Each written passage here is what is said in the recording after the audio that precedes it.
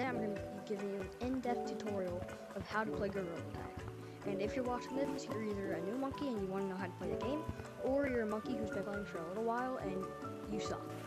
And in today's video, we're going to be going over walls, branches, ground, double walls, everything you need to know to be pro at the game. So without further ado, let's get into the video. Alright, so the first thing we're going to be going over is ground. And I see a lot of you new players, you just bounce like that.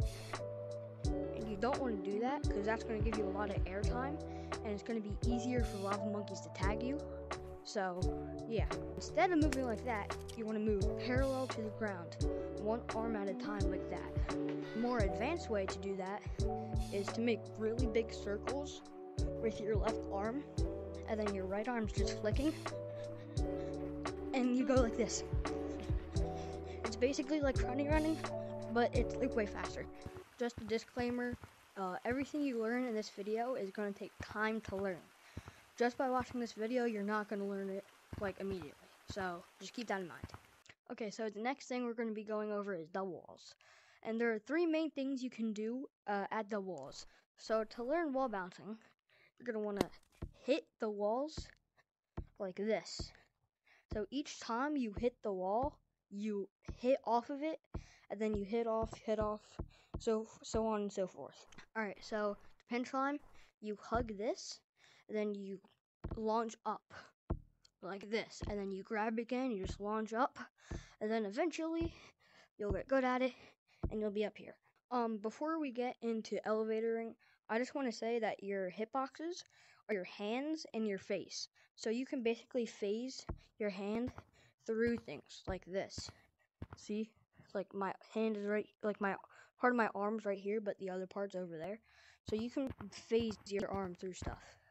To elevator, you're just going to want to phase your hand through the wall and make these really tiny circle movements and get gradually faster. And once you get good at it, it'll look like this.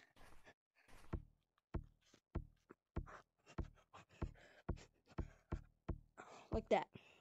Alright, so next we're going to move on to walls. Walls is probably the hardest thing in Gorilla Tag.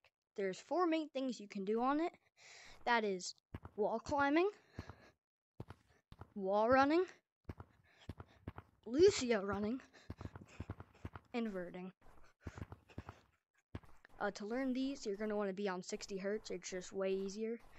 And you can stick to the wall more. And yeah. Alright, so wall climbing, you're going to want to find a crease in the wall like that.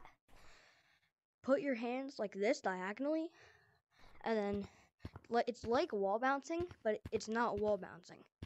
Alright, so wall climbing, you're going to want to find a crease in the wall like that. And have your hands facing like this. It's basically like wall bouncing, but it's not really wall bouncing. It's like that. So you're going up the wall, not like bouncing up and down, basically. So when you're wall climbing and you're about to hit off the wall to go to the next wall, you're going to want to look where you're about to hit off, like this. See how I'm looking where I'm about to hit off? And another tip for wall climbing is to not go too far out, because then you're going to go down the wall. See how I'm going down? But if you go in more, you're going to go up the wall. And once you learn wall climbing, you can start to wall run. That's when you just run across the wall like that. And you're basically just going to want to go up and down like this, but forward at the same time, like this. And once you practice that a lot, it should look like this. Like that. So Lucioing is probably like the most hardest skill to learn in Gorilla Tag. So to Lucio run, you're going to want to have your left hand facing in the wall, and it's going to make up and down movements like that. And your right arm is going to be face flat on the wall, making diagonal movements. And once you practice that a lot and you combine those together, it should look like this.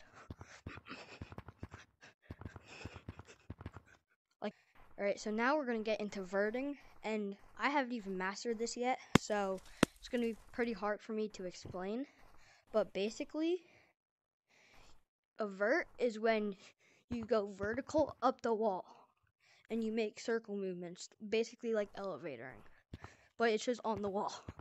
So, if you come over here to gazebo, you can practice these circle movements on the bench, like this. And people say you have to make really big circles. No.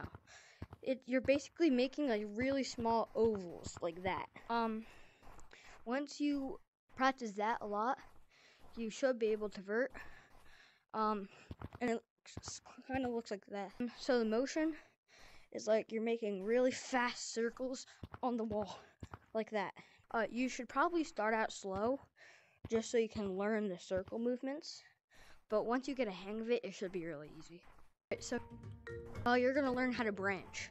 Branching is when you just move like this. You're also going to want to learn some basic routes. So once you get good at just going from branch to branch really fast, you can learn how to underbranch. Underbranching is when you hit off the base of the tree, then hit off the base of the branch and go in a different direction. You can even go in a different branch. So your first step will look like this. Then your second step is to hit off the branch and then go to a different branch. This helped me a lot. Every branch has this like side part to it, and you want to hit this side part. So that really helped me a lot, and yeah. Another tip for branching is to not stay as high. Like, don't camp high ground on branches. It's also good for you to just, like, go down more. You could go high like this, do a little bit of scaling. But it's also good for you to just go down more. Because then you're going to be going in, like, different directions all the time. Like, up and down, up and down. And it's going to confuse the lava monkeys, so yeah. Another important part of branches is to learn how to scale. Scaling is when you go up a tree like this.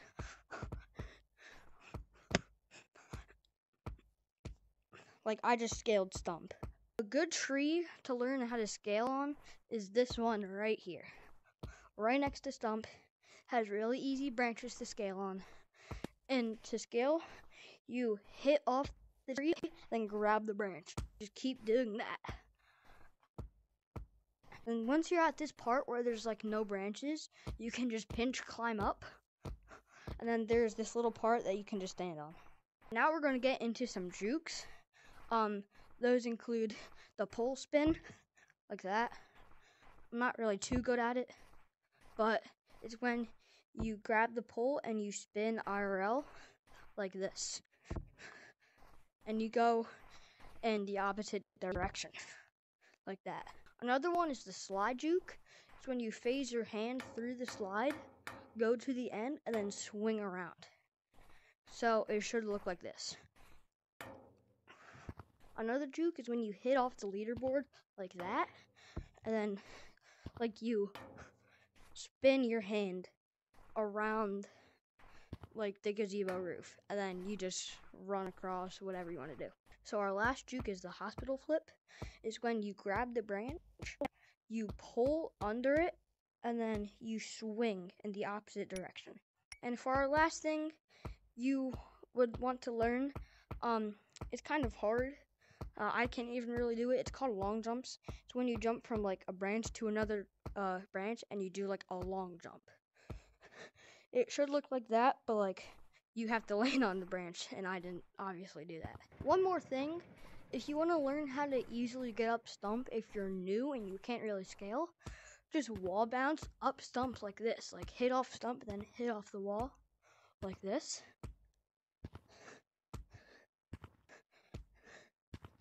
And then you're up. Anyways, guys, that's going to be the end of the video. If this did help you, please make sure to like and subscribe. This took me a while to make. And yeah, peace.